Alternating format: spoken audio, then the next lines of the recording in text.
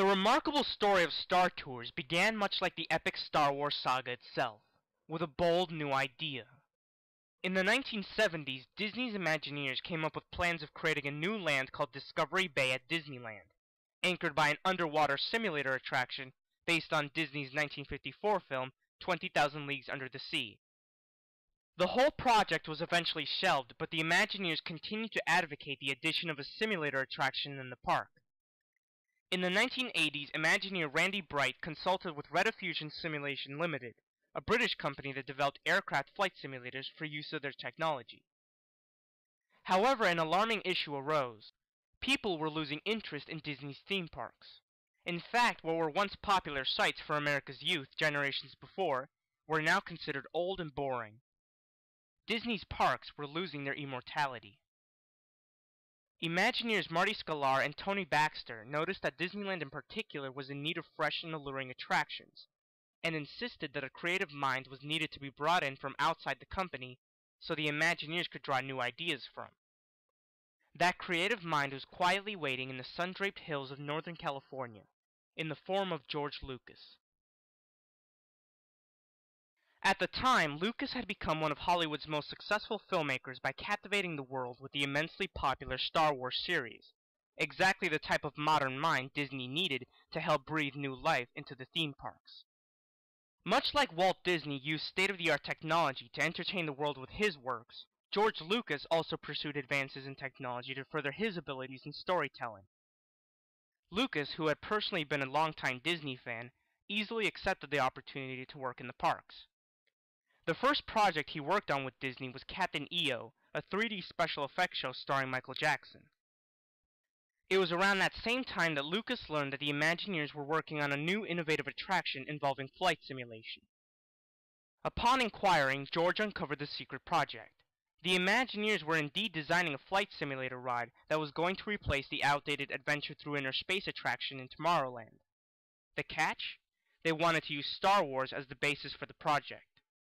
Michael Eisner, who had become CEO in 1984, persuaded Lucas to license his Star Wars and Indiana Jones properties to Disney for creative use in the theme parks. George agreed, and with that, Star Tours was born, along with a new budding relationship between Disney and Lucasfilm. Now that George Lucas had joined the project, development could begin on Star Tours. George and the Imagineering team, led by Tony Baxter and Tom Fitzgerald, created a backstory for Star Tours, which was now based on an intergalactic sightseeing agency that would take space travelers on a high-speed journey across the Star Wars galaxy, where they would be fraught with a climactic confrontation between the Rebel Alliance and the Galactic Empire. Lucas felt that riders needed to be accompanied by a relatable character while on the trip. His idea led to the creation of a robotic pilot named RX-24, aka Rex, who went through all sorts of personality changes during development, beginning first as a witty tour guide, then as a brazen veteran, until finally becoming the inexperienced rookie pilot he came to be known as. Actor Paul Reubens, best known for his character Pee Wee Herman, was selected as the voice of Captain Rex. Actor Anthony Daniels returned to portray C-3PO, who in the attraction is depicted as a Star Tours employee, along with his counterpart R2-D2. Approved with a budget of $30 million, the attraction's building needed to be improved, with the facade being rebuilt and the roof retrofitted to accommodate the new flight simulators. Industrial Light and Magic, Lucasfilm's visual effects division, produced the 4.5-minute-long ride footage, which was synchronized to the simulator's movements by an Imagineer using a joystick. Richard Bellis was hired to compose the music, including the signature Star Tours chimes. Finally, on January 9, 1987, Star Tours officially opened to the public, costing a total of $32 million, nearly twice what all of Disneyland did in 1955. However, the force was strong with this attraction, because Star Tours had become a phenomenal hit.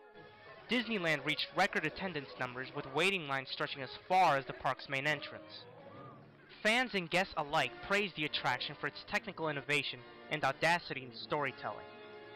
Disney had once again found its luster. Over the next 5 years, the success of Star Tours quickly spread across other Disney parks. 3 more attractions eventually opened at Tokyo Disneyland and Disney-MGM Studios in 1989, and Disneyland Paris in 1992. With that kind of prowess, Star Tours would go on to become embraced as a beloved piece of Disneyana.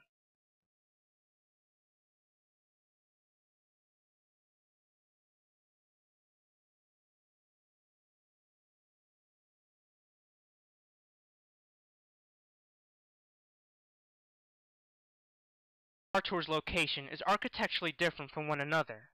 The attraction exteriors found in California, Japan, and France are designed primarily with Tomorrowland in mind, whereas the Florida version is based on the forest moon of Endor, complete with an Ewok village and a one-third scale replica of an Imperial AT-AT walker.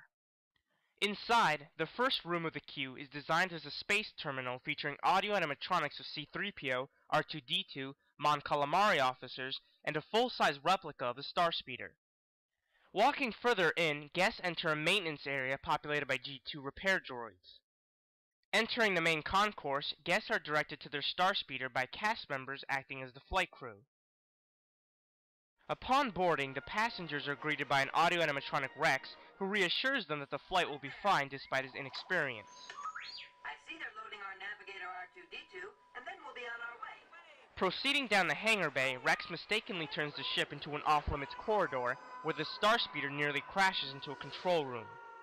After executing the so-called shortcut, R2-D2 initiates lightspeed and the Starspeeder travels to the forest moon of Endor.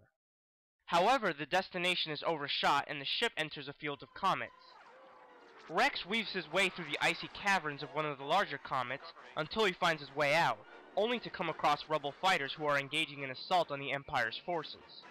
Rex and the passengers join the rebels in their attack, which ends successfully with the destruction of the Death Star. The Starspeeder then jumps to lightspeed again, returning to the Star Tours spaceport, where the ship nearly collides with a fuel tanker. Rex bids the passengers farewell, and the guests disembark the ride vehicle. The story of Star Tours is a monumental one. In just a few short years, a group of artists managed to craft a thrilling attraction that was just as spellbinding and dazzling as its source material. Eventually, though, all good things must come to an end, and Star Tours was no exception.